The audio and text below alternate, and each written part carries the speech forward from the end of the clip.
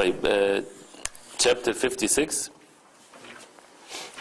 باب لا يسأل بوجه الله إلا الجنة. Nothing but Jannah should be asked for by Allah's face. Jabir radiallahu anhu narrated that Allah's Messenger sallallahu alayhi wa sallam said, لا يسأل بوجه الله إلا الجنة. Nothing except Jannah, paradise, should be asked for by Allah's face. Reported by Abu Dawood. Meaning that if you use in your dua Allah's face, wajhullah, do not ask by the face of Allah subhanahu wa ta'ala anything but Jannah. Why? This is the way of exalting Allah subhanahu wa ta'ala. The face of Allah subhanahu wa ta'ala, it is the most precious need that a believer wants to ask for, is to see Allah subhanahu wa ta'ala in the day of judgment. For the believers to see Allah subhanahu wa ta'ala, this is the highest level of reward. There is no more reward and more joy for the people of Jannah than seeing Allah subhanahu wa ta'ala. So as a result of that, this is the highest level, this is the most rewardable thing, right? As a result of that, even a person should not ask Allah subhanahu wa ta'ala by his face for anything other than Jannah, which is the highest thing to be asked. Not to ask about matters of dunya, making dua by Allah's face, that a person will get money or this is all low things. But for Jannah, for the people to enter Jannah, this is permissible. As the Prophet ﷺ said, why? Because when they enter Jannah, they will get to see the face of Allah subhanahu wa ta'ala, and that means Allah subhanahu wa ta'ala is pleased with them. And this is, of course, it shows the respect that a Muslim has to the names and attributes of Allah subhanahu wa ta'ala.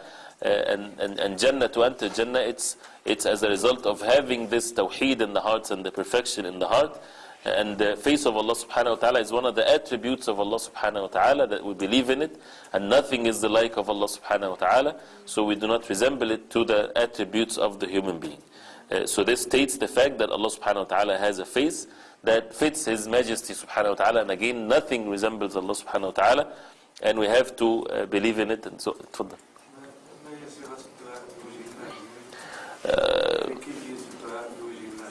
اللهم إني أسألك بوجهك الكريم.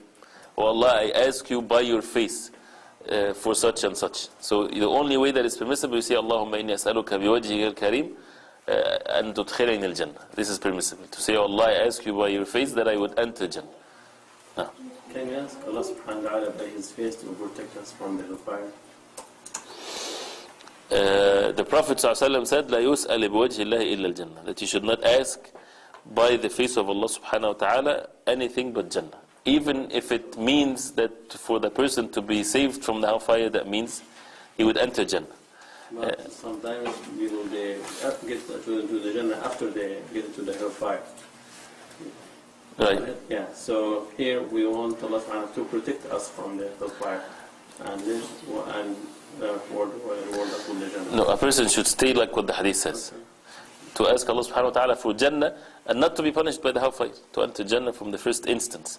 But to keep it as the Prophet ﷺ said, do not ask, even if it refers to that of course, if a person is protected from the hellfire, that means he would enter Jannah, still he should stay like what the Prophet ﷺ said. He says here that it's permissible to ask Jannah, and to ask for the things that would lead you to Jannah by the face of Allah. Right? It is a permissible thing. Right? Because anything that leads to Jannah, one of which is even to be protected from the hellfire. But definitely it's the best to keep it as the Prophet ﷺ said, to ask Jannah only.